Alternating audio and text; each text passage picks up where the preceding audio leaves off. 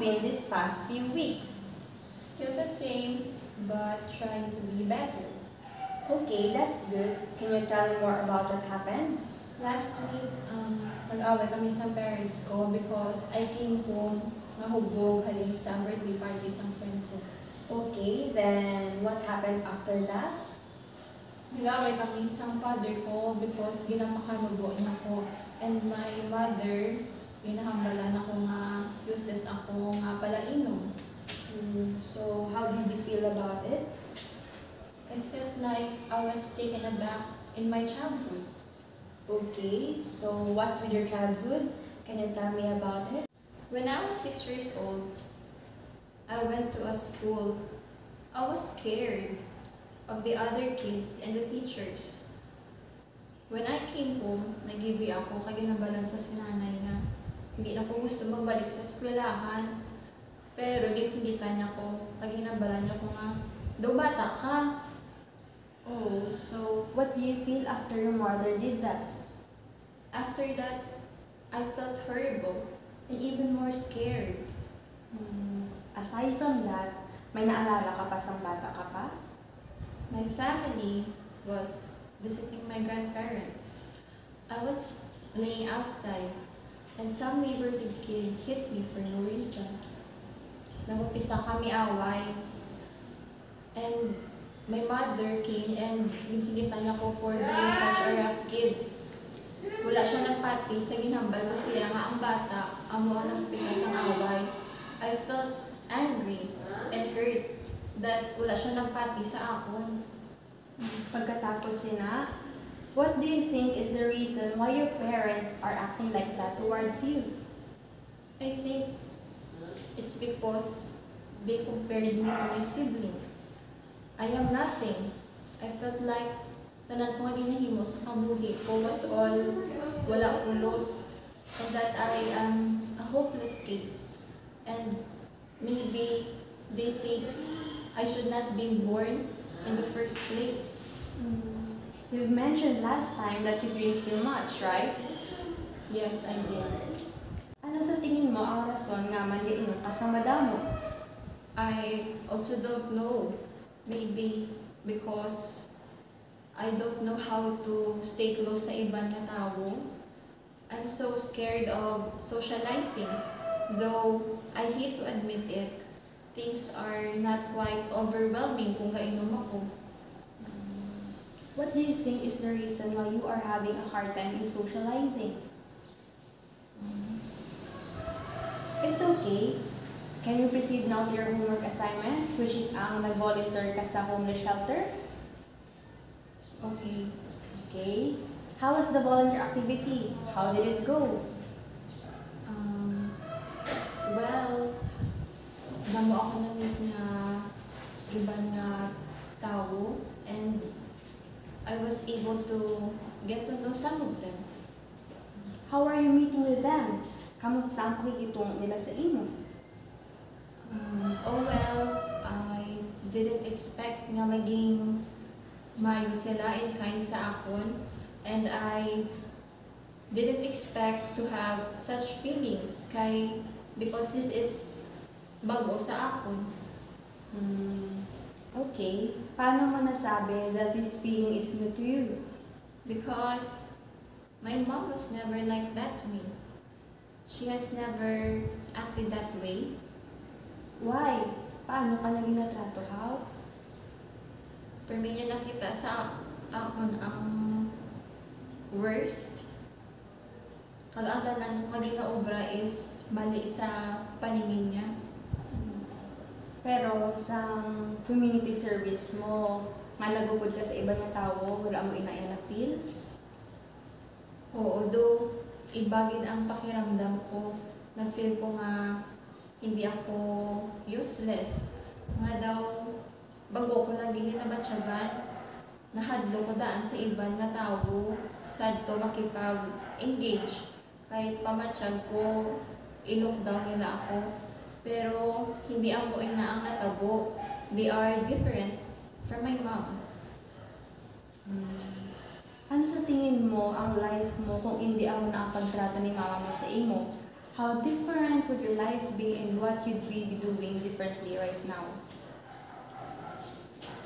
I think it would be totally different. I would be scared around most people. I can have a stable relationship. Upon volunteering at a homeless shelter, do you think naka-establish ikaw good relationships sa mga tao dito? I don't know if I did better. All I know is they were kind to me. And I cut. It's okay, then that's a good start for you. That's a good example that you're starting and you're learning how to be with people. You mentioned earlier that you're comfortable being with them. With that, you're already doing great. For now, it may be hard for you, but with a long practice, you can finally be around with people without feeling anxious and uncomfortable. Finally, you can trust them again. Regarding on that, based on what you've said before, you used to think that hindi mo deserve na palang gaon. Nga mas mahal kung ikaw na lang isa. How about now? What did you discover about yourself about that experience? Sa totoo lang, hindi ko naisip yan. Pero as you open that situation, I was able to consider and understand my thoughts and feelings. With that, I realized that hindi talaga tao is cruel and harsh, just like how I used to perceive them. As I was listening to you, one thing ang nahalata ko is you kept on bringing what happened in the past. It's about your childhood experiences. And in connection with that, what can you reflect from those experiences?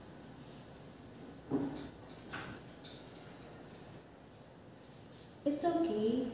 You can take your time. As I was always scared when I was young, my parents treated me differently compared to my siblings. I felt that I had no match for them. They made me feel that wala ako, I am worthless. That is why I used to came up to the point that I lost the small confidence I had in myself. Whenever I am with others, I don't know kung paano ko sila i-deal. And that's because nahadlok ako. I feel insecure and I think that maybe they won't find me interesting. Just like my parents, I am always conscious of what others might perceive about me. You had a tough childhood. That's why, ano ang rason nga man nag-move forward ka sa kabila sang hirap na pinagdadaanan mo? I think it was my will to change. I wanted to make a difference. I was determined to make myself better. I know that my future is in my hands and that I shouldn't depend sa ibang na tao. I told myself that no one can change me but only myself. Even though nahadlok ako, it didn't hinder me from taking risk. Also, there is someone who encouraged me and thought that I was able to start believing in myself. That's a good mindset. Ipagpatuloy mo lang yan, and I know na kaya mo yan. As long as ina-try mo, mangin fruitful din na tanan ang efforts mo. Tanan mga efforts, magabaligid sa imo in the form of a change you. Despite the hardship and doubts, tanawa bala kung diin ka na. Oo, layo ka pa sa pakadtuan mo, pero lantawa, layo naman ang naabutan mo. And also, you have this thought in your mind na permi na lang imo sala, na there is something wrong with you. Upon reflecting, do you still think that way? Yes. Try to go back to your answer and contemplate them.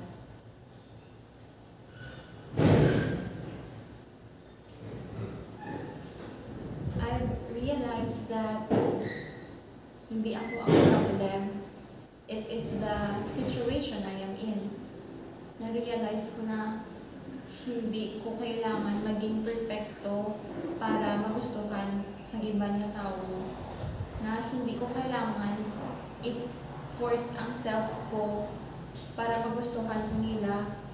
I don't need to worry how people will see me. Can you finally see it?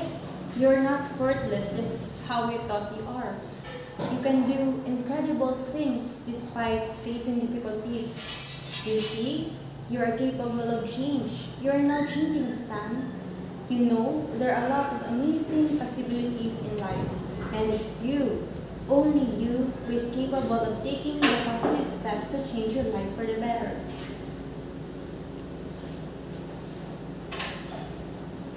Yes, I am happy that I can finally see it. I am happy to see how my efforts turn into a fruitful outcome. I am happy to finally see the changes I've made through my progress. I am happy to see the ako mabago na. I am glad about the improvements you've made. Remember that at any point of your life, there will always be people who will discourage you. But keep in mind na even though may tao nga ma-discourage mo, there will come a point nga may haragid tao nga mag-push mo. Kag bisan wala man, you have to trust yourself. Keep on believing and never get faltered. Trust yourself. In life, people will always see the worst in you. Na bisan damo mahimo mo nga maayo, sa ulihi, ang mapuna gina nila ang malain mo ginahimo. Life is very difficult, that's a given. Even though there's darkness, a glint of hope will eventually burst into a flame that will eternally remain in your heart. So, whatever hardships and sufferings you'll face, this eternal flame will light you up and you will never lose your sight again. You see, even a hope is small, bisan ano pa na sa kagamay, it is still a powerful thing that will give you strength and motivation, which will eternally give us or guide you to your triumph. I felt inspired by your words, Miss. I can't wait to see the better version of me in the near future. I hope that you will keep on doing the things that make you better, Stan. Just keep going. Thank you also. I think that's it for today. Thank you again, Miss.